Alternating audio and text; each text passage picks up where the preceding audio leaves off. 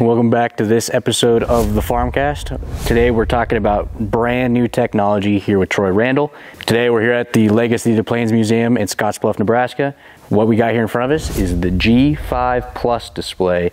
I just want to introduce that as the successor to the Gen 4, and this is where the future's headed. None of these are out yet. They're going to start coming in, tractors coming here the next model year. So that being said, Troy, give us some background here on this new display we got. Yep, so this is the brand new G5 Plus universal display that is just been released and about to come out. So mainly for model year 24. So these just got announced a couple months ago, but this will be the new replacement for the Gen 4 4640 universal display we've had since 2018. So it's going to look, of course we don't have it powered up right now, so can't really, can't click we're just kind of doing a show and tell right now, but so look and feel of the operating system is going to be very just like the Gen 4 platform, except this is going to be a little more polished, a little more refined, a little bit quicker. It's about 3 times quicker when it comes to processing power, so it's got more power under the hood, bigger and nicer looking display, 1080p high definition display. Looks a lot more just like your iPhone, iPad, tablet, so very similar to what you use pretty much day to day when it comes to the look and feel of it.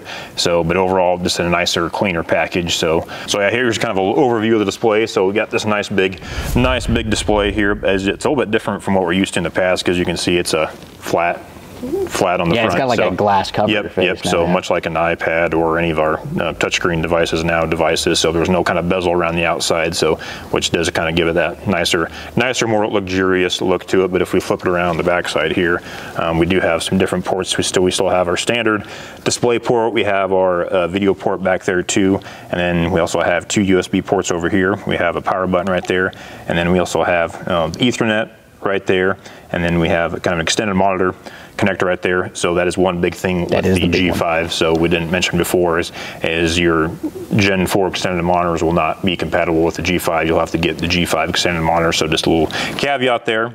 And like I said, there's Ethernet port right there. And then these are going to be our 2 new 2-wire Ethernet ports for either hooking up to that advanced 2-wire Ethernet system, or the nice thing is too, we do have the option now for fancier digital cameras, which are that 2-wire Ethernet. So they'll plug in there too. So either that 2-wire Ethernet or a camera. So whatever you're after, some little bit different options there. But then also has the exact same mounts as a Gen 4, so it'll bolt right up to what you have right there.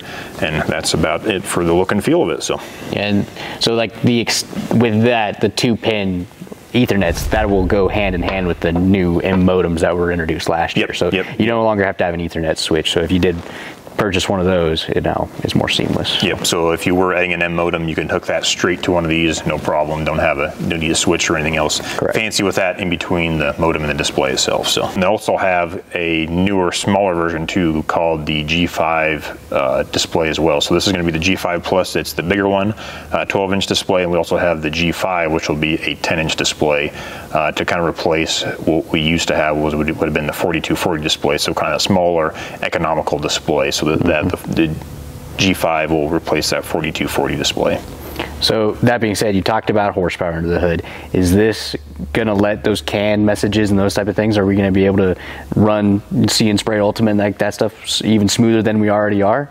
Is that the idea? Yep. So that's going to be the plan. So a big thing this has is Deere's moving to more what we call Ethernet system, or an Ethernet CAN bus. So this actually has 2 additional ports in the back for that additional 2-wire Ethernet system. So that's going to enable some newer future technologies coming out. One of them, it'll definitely help when it comes to See and Spray Ultimate, because there's a lot of messages going on with that system. So the more horsepower, the better. But another one that's going to be coming out here pretty soon is going to be our exact shot system. That will require a G5 display to run that system due to that 2-wire Ethernet CAN. So any of our G5 displays, whether it be the universal, the integrated that's going to be coming out in select 24 machines, that will have that 2-wire Ethernet system to run those upcoming and future going products we're going to see down the road too. So.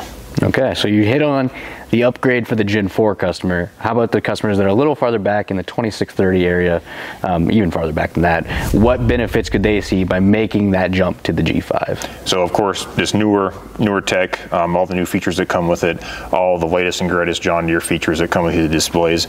And one thing one benefit of these displays is going to be some permanent activation. So in base with these, we'll have auto track. We'll have the options for section control with these displays as well, and then also options for permanent row sense as well. And to hit on things that I think Deere said is, as it gets better with time, and they took a lot of customer appeal, is they were asking for more stuff in base, and this is what this display brought, right? I mean, section control used to be a subscription. It's in base now. Yeah, so we're going almost kind of going back to how it was in the 2630, 2600 days. So where we had permanent auto track, permanent section control, permanent activations.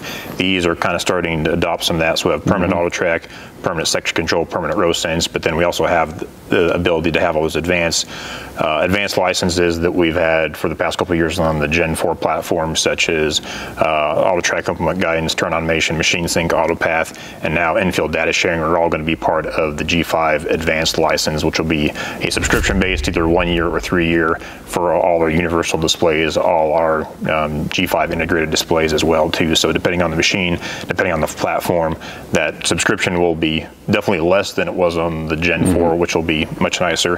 And the cool thing about that too is on certain platforms, we have the brand new StarFire 7000 receiver with the SFRTK subscription. So in certain scenarios, we'll be able to bundle that bundle that license together with the SFRTK, so we get kind of a discounted price for both advanced G5 advanced license and also that SFRTK for 1 to 3 years. So it'll be kind of a win-win for certain guys, depending if they are going to go to SFRTK, they'll be able to utilize both for a discounted price, which will be kind of a win-win for certain guys, depending which platform, which direction they want to go in their operations. So, and in my opinion, it sounds like a win-win for almost everybody, because just license management stuff is going to go down with this display. Yep. Right? So they've simplified a lot, because with the 4640, that was always kind of a big, I wouldn't say disadvantage, but pinch point of that, because guys in the past, they've always liked to have their permanent activations coming from a 2630. Yep. Right? And the weird part was that's always how it was on the Gen 4 too. So we had permanent license on the 4600, but the 4640 was always subscription based, so that always confused guys too. So these are the same, whether it be the universal or the integrated. There's pretty much the same across the universal, integrated. No more confusion there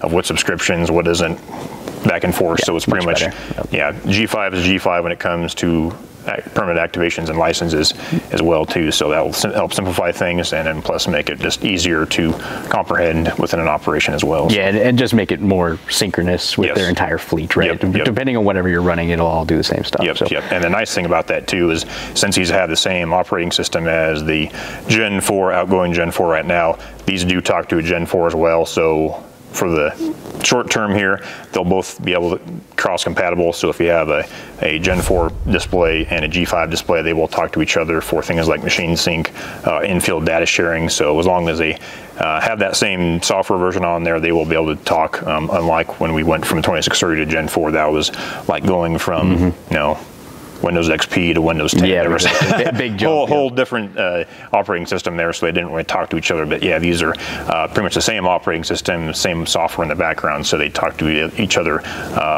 very easily. So, and if you guys are interested in buying one of these at this moment, you guys can get with your local dealership, and we can get you sorted out that way. Well, again, thank you guys here for joining us. This is me and Troy talking about the G5 Plus. If you guys have any comments or concerns, feel free to drop a like or a comment down below. Again, this was the FarmCast. Sign off. Thank you.